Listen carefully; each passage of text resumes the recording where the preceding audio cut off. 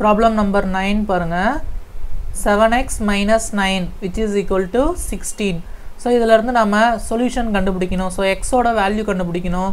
So இதில வந்து பாத்தீங்க அப்படினா left hand side ரெண்டு term இருக்கு. 7x ஒரு term 9 ஒரு term. So which is equal to 16. So இதில first நீங்க என்ன பண்ணணும் அப்படினா இந்த வேரியபிளுக்கு பக்கத்துல இருக்கிற நம்பரை அப்படியே வச்சுக்கணும். சோ இத வந்து நம்ம டிஸ்டர்ப் பண்ணவே கூடாது. ஃபர்ஸ்ட் -9 ரைட் ஹேண்ட் சைடு கொண்டு வரணும். அதுக்கு அப்புறமா சால்வ் பண்ணிட்டு அதுக்கு அப்புறமா 7 ரைட் ஹேண்ட் சைடு கொண்டு வரணும். சோ ஒவ்வொண்ணா கொண்டு வரணும்.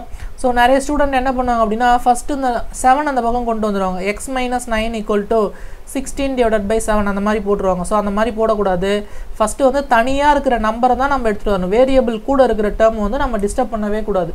சோ அப்போ என்ன வரும் அப்படினா 7x அதை நான் அப்படியே எழுதிக்கிறேன். ஆனா அந்த -9 நான் ரைட் ஹேண்ட் சைடு கொண்டு வர போறேன். சோ -9 நீங்க ரைட் ஹேண்ட் சைடு கொண்டு வந்தீங்கன்னா சப்ட்ராக்ஷன் வந்து அடிஷனா மாறிடும். சோ -16 + 9 அதாவது -9 இந்த பக்கம் வரும்போது +9. சோ 16 + 9. சோ 16ஐயும் 9ஐயும் ஆட் பண்ணனும்.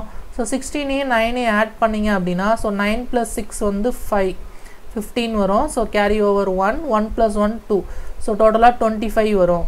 இப்போதான் நம்ம என்ன பண்ணணும் அப்படினா இந்த 7 ரைட் ஹேண்ட் சைடு கொண்டு வரணும். சோ 7 நீங்க ரைட் ஹேண்ட் சைடு கொண்டு வந்தீங்க அப்படினா 25 அதாவது 7x னா நான் ஏற்கனவே சொல்லிருக்கேன். இது வந்து பாத்தீங்கன்னா 7 * x.